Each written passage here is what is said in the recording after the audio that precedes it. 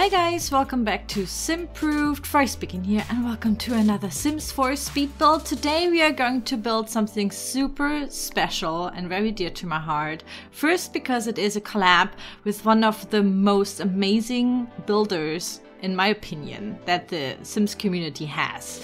This is Antoine, my dear friend from the channel Simarchitecture, and yeah, we have already collabed on another build where he built the house and I furnished it. It was an Italian kind of palazzo thing. I will link to that in the description down below. And this time I'm building the house and he will furnish it, and he is just, it's gonna be amazing. So be amazed. So this is a pink palace, but it's not just any palace. This is a real existing palace called the Benrath Palace. Benrath is a part of Düsseldorf in Germany. And yeah, it's a castle, and I have been there myself. Since I'm German, it's really close to me, and I've been there a couple of times, and it is really that pink. And I thought this is like such a distinct Baroque kind of style, which is also possible to build in The Sims in my opinion. And I just thought this would be so iconic because it's like the only pink, well, castle palace building that I know of. And yeah, you should definitely check it out. It's beautiful. If you're ever in Germany and in Düsseldorf particularly, this is one of the most beautiful castles that we have, in my opinion, if you are into like the Baroque kind of style of castle, of course. So yeah, we decided to do only the middle part of the whole complex. There are of course different houses. There are like stables, there's a whole botanical garden and like different buildings on this whole castle grounds. But like the most, you know, the center thing, that's the one that we are going to rebuild, or that I'm going to rebuild. And since, yeah, in The Sims 4 we only have like the 64 by 64 lot, which is the biggest lot size that we have, we only could do the middle part. But yeah, it's just beautiful. We just thought this is perfect. You guys gonna love it. Especially Antoine, in my opinion, is perfect for these classical buildings of all kinds of architectural styles. But if it's classical, like everything pre-modern, that's like his absolute strong suit. And if you're into that kind of thing, I highly recommend you to check out his channel, check out his builds, because they are just absolutely gorgeous. And I'm super happy that he wanted to collab with me again. So apparently I did something right when we did the Italian build.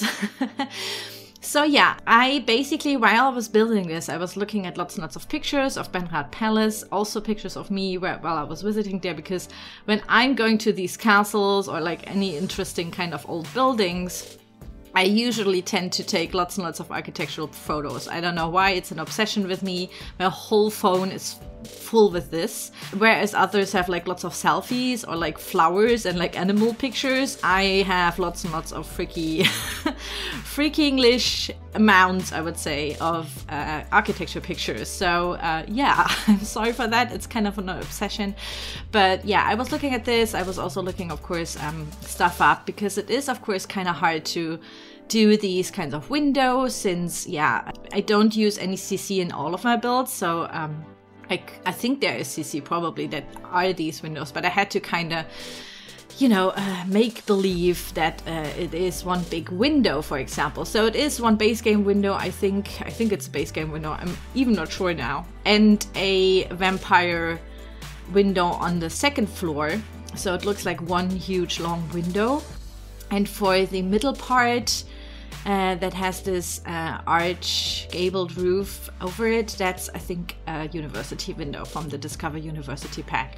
So yeah, it was super interesting to build something like this again. I am kind of myself a sucker for these Baroque buildings, especially in my opinion. They are, well, not easy to do, because as you can see, the roofs are a little bit fiddly. It's a little bit tricking the game, but they are working, and theoretically you could even put something in the roofs, like, you know, make them usable, that the Sims can really have an attic, so to speak.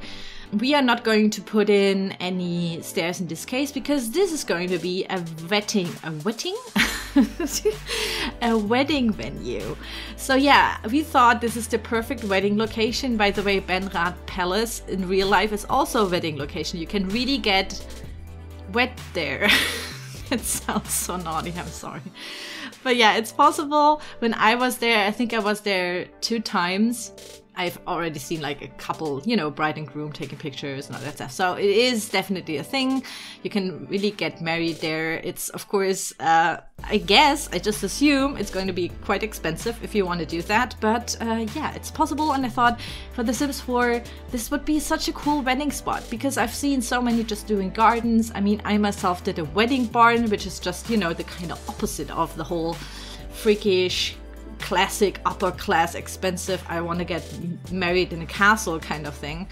So I thought, I'm really happy that I have 2 of the wedding spots now. You know, like the cheaper one, the cheaper self-made boho style, and now we have the classical, very elegant and like over-the-top castle. And yeah, I just thought that was like a really cool idea. Basically, Antoine had the idea with the wedding spot, and I was like, oh yeah, that's cool. Because actually in the real castle, like that part, that building that you can see here, the original also doesn't have like any furniture in there, like just a couple, I think. I haven't been inside yet because you have to pay, you know, extra tickets, you have to get, you know, in line, you have to, you know, so you get like a, what is it, a tour, and we always forget to kind of online to get us the tickets, and always when I went there, yeah, they were already full and I couldn't do a tour. But there is an online tour. I will put basically, by the way, everything about this castle or this palace in the video description down below. So there's like a Wikipedia, there is also the official site of that, which is also comes in English. So if you are really interested in that and you want to get married there now, go for it. There's all the information that you need. And of course I will put, you know, Antoine's Simarchitecture's channel down there as well. And for those who are watching the premiere right now, after my premiere of the video, we will go over and watch the interior design of Antoine, because it's just beautiful. I love it.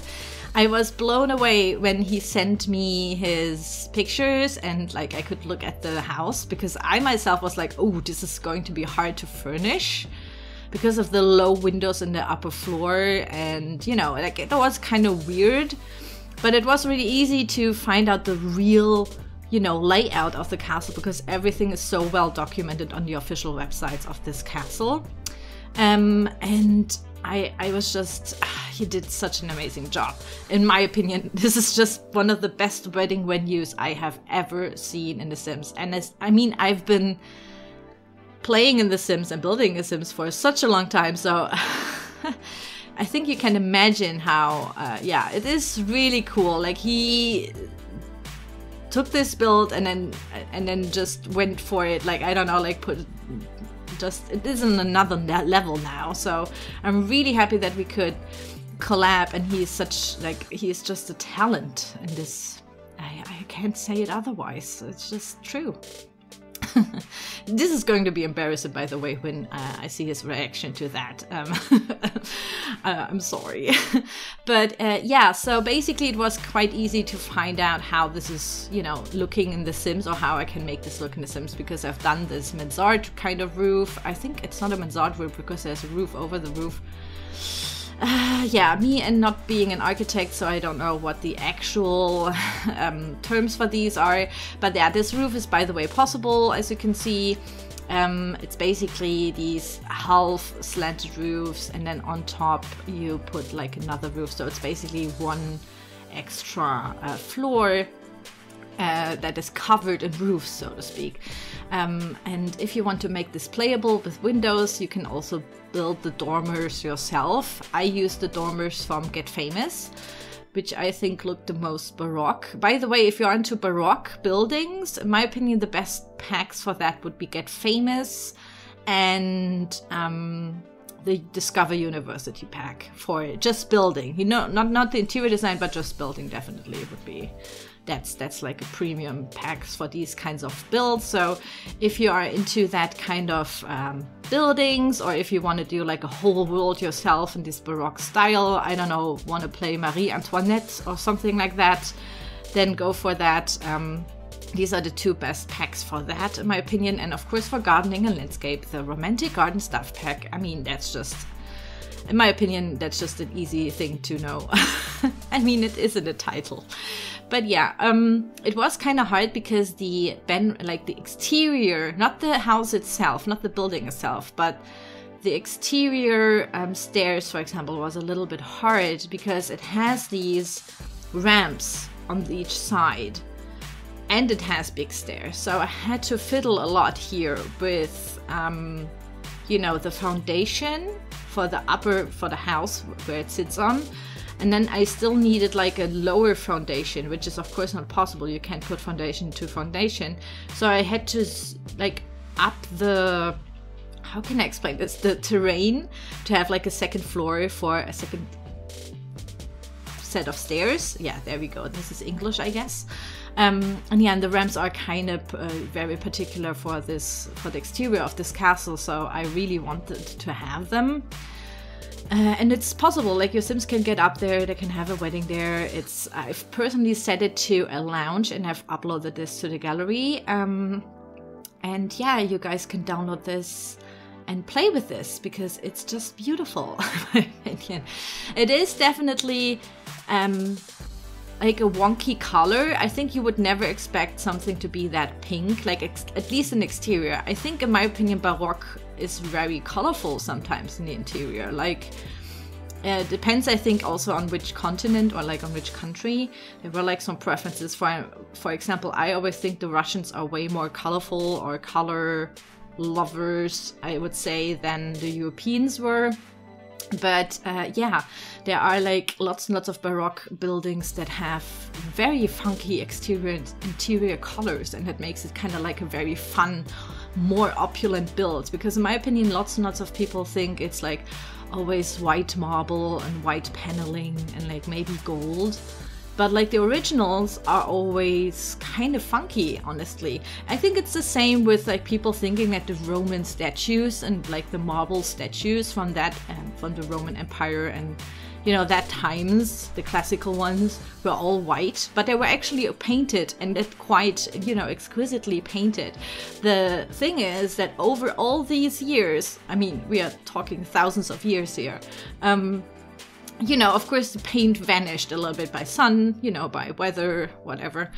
So they appeared white in the end because the marble was white. But yeah, these were actually really colorful. So when you see like a Roman Empire kind of epic movie, you can point your finger to the screen and yell, all these statues wouldn't have been that white marble. They would have been painted. So so yeah, this is a little fun fact for you guys if you didn't know that.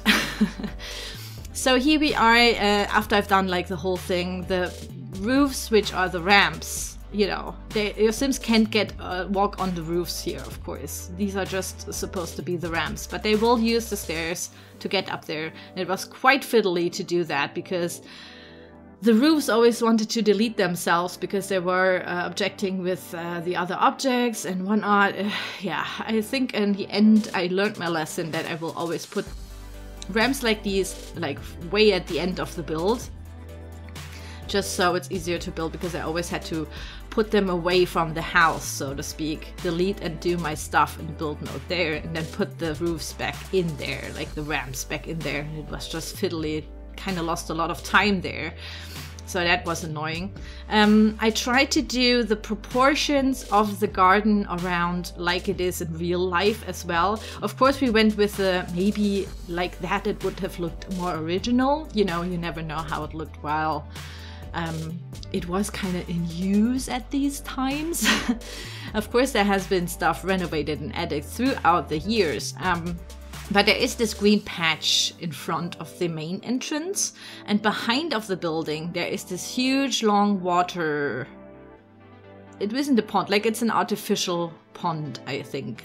I think pond is even like, you know, like a pool, you know, like huge fountain but flat, you know, that kind of thing. Not sure what that is called in English. I don't even know what it's called in German, to be honest, so...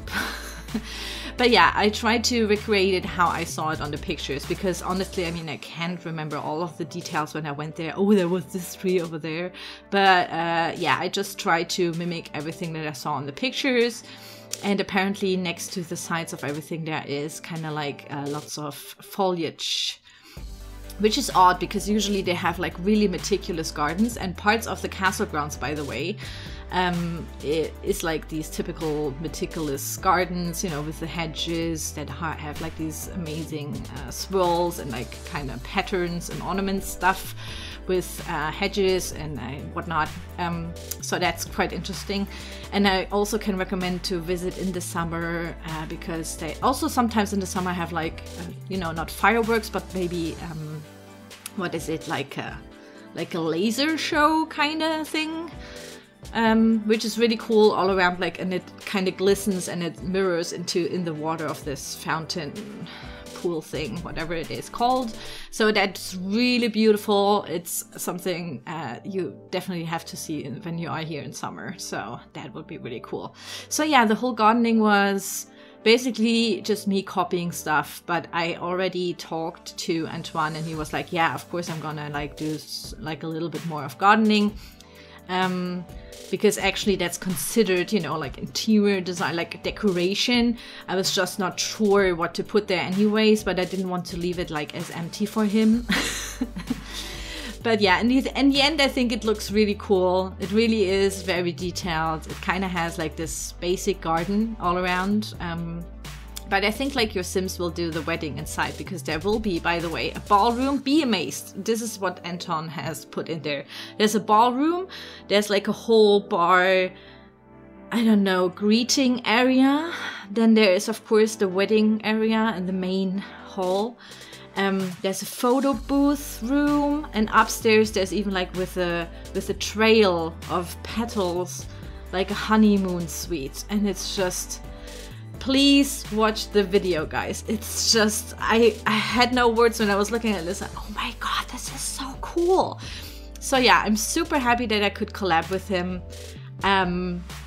It's just gonna be an amazing build, by the way, guys. Like, you definitely have to check it out in game. It looks so much way better in game than it does in videos, because it's always so hard to kind of show you every little detail of everything.